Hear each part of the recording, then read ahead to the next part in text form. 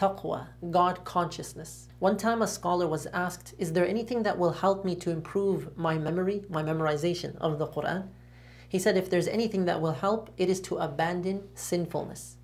Allah subhanahu wa ta'ala says, وَاتَّقُوا اللَّهَ وَيُعَلِّمُكُمُ اللَّهُ. Have taqwa, have God consciousness, meaning be aware that Allah is watching and stay away from the prohibitions and fulfill His commands in public and in private. And as a result, Allah will grant you beneficial knowledge. With what you write, with what you say, with what you do, with how you think, be conscious of Allah. Wattaqullah, wattaqullah, wattaqullah.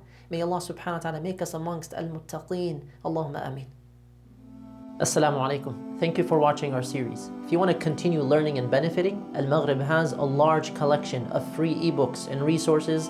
You can download them at the website almaghrib.org/gifts.